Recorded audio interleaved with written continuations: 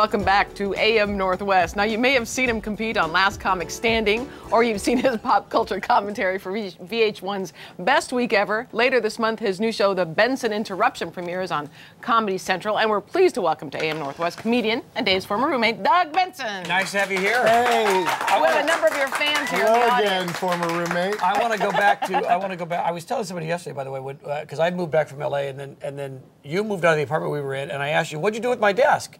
And you said you gave it away, which upset me because I thought it was a valuable desk, but you told me there were about 300 pounds of coffee stains on it. Yeah, I don't remember any of that. Yeah, here's what I want to go back to. The tease here from Cool Customs Guy, editor number 3, Buckaroo Waiter. These are all roles you had or screen names? Those are you know, when you have a tiny part, when you only have 2 lines, they tend to just give you the weird, like Buckaroo Waiter. The restaurant was called Buckaroo something, so I was the Buckaroo Waiter on Yes Dear. And it's still, I know about whenever these things play in syndication because people tweet about it, and I get small checks. Small checks? I get like a check for 24 cents. That's nice. That I just go, well, that cost me more money to go put that in the bank, more time and money. You don't throw them away, do you? No, I save them. Save them, It's fun to have a bunch of them. I would frame those. Yeah. But then Cool Customs Guy was my favorite because on How I Met Your Mother, they cast me as a customs guy who lets a dude that's clearly carrying drugs from Amsterdam back into the States. I play the customs guy who's like, go ahead, don't worry about it. And so it's kind of a funny cameo for people that know me. You heard us talk about the Hollywood marriages that are they're all getting divorced, it seems. You live in Hollywood. What's your take on some of that? Well, when I heard about... why all these divorces? Well, you know, because it is Hollywood, and even everywhere else, 50% of people get divorced, right. I'm told. So it's not that crazy that it happens in Hollywood. But when I heard about Courtney Cox Arquette and David Cox Arquette, when I heard that they were separated, it made me want to Scream 4. Because they've got Scream 4 coming out. Oh, that's right. And I was like, this is just a publicity move.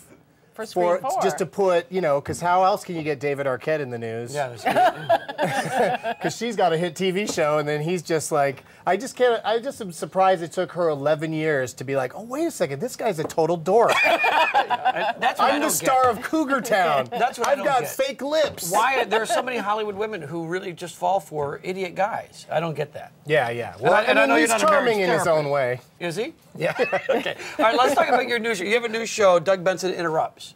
That's roughly what it's called. What is it called? The Benson Interruption. Okay, the Benson Interruption. Yes. All right. It'll be on Thursday nights right after the Colbert Report. Yeah. And the Benson Interruption is a stand-up comedy show where friends of mine that do stand-up, like you have done in your day. You will interrupt them? I will. They come out, and I sit in a chair next to them with a microphone while they try to do their act, and I just say, it's kind of stuff you'd say if you're watching another comedian in the back of the room to the other comics, but now it's just all it's totally front unscripted.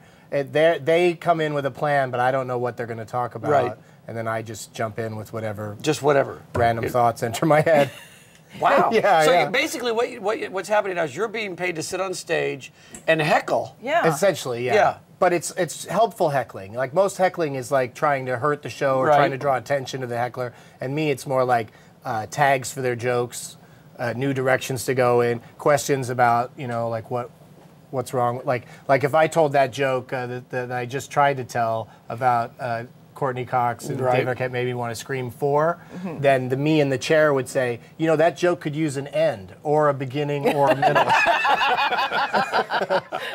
So even with my own act, I'm always playing that role of making fun of the material itself. You have so much going on. You have the podcast, Doug Loves Movies. Doug Loves Movies, and 4 people that listen to it are here in the audience today. And they're wearing name tags. They're wearing name tags because I ask people that come to the show to wear name tags because we give away prizes at certain points, and it's easier for me to, instead of having to go, what's your name, where are you from, that kind of stuff, I just go, oh, Nate, you won, or whatever that says on it. It's too far away. I think it says Nate. Yeah. We were looking at your IMDb page, and I am DB, by the way. You are Doug Benson. I am DB. And here's what caught this. I didn't know, and I knew you then. You were in Captain EO. Yeah. Yeah. it says uncredited orange dancer. Yeah. Because here's what happened. Let me get a quick That was thing. never in one of your comedy intros when I knew you. I would work with you. They never mentioned. He was a because it's dancer a in weird Captain thing EO. to bring up in an intro. Like, here's a gentleman who's going to do stand-up, but he was a dancer in Captain EO. There's really not really a connection. But what happened was Francis Ford Coppola made that 3D spectacular for Disneyland that went way over budget, and they couldn't afford these professional dancers anymore that know how to pop and lock and run around in the orange suits. So they just hired extras, because a friend of mine is the one-legged robot in the movie. So he just recommended me, and I came in, they put me in the dancer outfit, but you only see us at the very end when Angelica Houston turns into a prettier version of Angelica Houston. Then that's me and a bunch of other people who aren't dancers just jumping around, completely unchoreographed. And it's just, if you watch it, it's just madness. It's like, what happened to those great dancers that were in the entire movie? It's almost like Angelica Houston turning into a princess. And there I am. There you are, yeah. Yeah, there I am kneeling. And, there you are. I see it now. But you know, now at the time, it was probably significant, but insignificant, as you say, as far as your stand-up career. But now, you know, it's something iconic. Yeah, I'm trying to work up, I should work up some sort of routine about it. And it's interesting that it's back at Disneyland now. Like, they took it away when he had all that, you know, trouble. Controversy? All that trouble with the laws and such. and then he passed away, and people were like, oh, now we can watch Captain EO again. It's safe for the kids again. Don't have to answer any questions. Other than he's dead, which is probably a bummer to talk to the kids about. It always kills a ride at Disney. Did you meet him? I didn't like shake hands with him or anything, but we were there together all day. I mean, I was around him all day. And whenever it was his turn to dance and sing, to playback, but you know, his dancing, he just can turn it on and off so effortlessly. It was amazing, because he'd just be like sitting in the corner quietly, and then they'd be like, Michael, we're ready for you. And he'd go, okay.